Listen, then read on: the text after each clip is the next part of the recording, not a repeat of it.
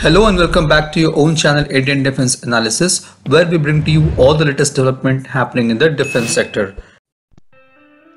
Last year in August, India received a major boost to its aviation sector after the Cabinet Committee on Security, chaired by PM Narendra Modi, has approved the Tata-Airbus deal for 56 twin-turboprop C-295 medium transport aircraft, which will replace the old Avro 748 aircraft of the Indian Air Force. The process to replace the aging fleet of 50 HS-748 Avro aircraft began nearly 9 years ago when on July 24, 2012, an RFI for 56 transport aircraft was issued. The HS-748 Avro fleet has been in service with Indian Air Force since the early 1960s and was much overdue for the replacement. The most important part of this deal, valued $2.4 billion, is that the public sector company HAL has been excluded with an objective to promote the private sector in the field of aerospace engineering. This will be the first full spectrum Make in India aerospace program in the private sector involving development of a complete industrial ecosystem from manufacture to assembly, test and qualification to delivery and maintenance over the complete life cycle of the aircraft. TASL has been slowly and steadily making commendable progress in the aerospace sector. It already has a joint venture with Sukhoi Aircraft Corporation to manufacture airframes of S-92 helicopters for civil and military markets.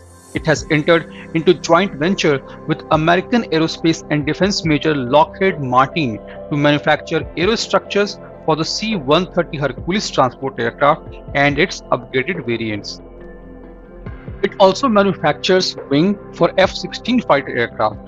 TASL has also entered into an agreement to produce structures for Pilatus PC-12NG aircraft up to 2026. The Tata Boeing Aerospace Limited, another joint venture between Tata and Boeing, which will be the sole manufacturer of the airframes of the AH-64 Apache attack helicopter that Boeing will market globally. Given the impressive and credible record of TASL, the decision by Airbus Defence and Space to select Indian company to be its partner in C-295 project appears to be the right one. As per Tata-Airbus Deal, 16 of the 56 C-295 aircrafts will be delivered in flyaway conditions from Spain within 48 months of the signing of the contract, and 40 aircrafts will be manufactured in India by Tata Consortium within 10 years of signing of the contract. The new manufacturing facility of Tata is likely to be co-located at Dholera.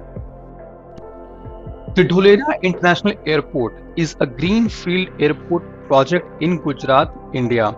It will be built near Navagam in Dholera Taluk of Ahmedabad district. The project site is spread over 1,426 hectares and about 80 kilometers from Ahmedabad and around 20 kilometers from Dholera Special Investment Region. The Gujarat government has planned to develop the land close to proposed Dholera International Airport for MRO and aviation related other facilities. MRO stands for maintenance, repair and overhauling. It's not only the Tata Airbus manufacturing unit that will be set up here, but the aviation zone in Dholera will include an aviation academy, flight training institute and MRO facilities for airframes, engines and C&D checks. The Dholera airport will have two runways of 4,000 meters and 2,910 meters. These would be essential to the flight testing facility for the Tata Airbus complex. After the completion of delivery, the subsequent aircraft manufactured in India can also be exported to countries which are cleared by the Government of India. The C-295 MW aircraft is a multi-role tactical transport aircraft in 5 to 10 ton category. The aircraft is capable of performing a wide variety of missions effectively, which includes tactical and logistical transport, parachute and cargo drop, medical evacuation and maritime patrol. It has capacity of 73 troops or 48 paratroops or 12 stretcher intensive care med-evac or 27 stretcher med-evac with 4 medical attendants. Normally, its maximum payload is 7050 kg but can be overloaded to 9250 kg. It is capable to take off from short runways of around 1 kilometer in length. This was today's update. Please let us know what is your views about these in comment section. Feel free to post your comments and suggestions about any topic related to defense sector on which you want to hear from us. With this, I would like to say goodbye and Jai Hind friends.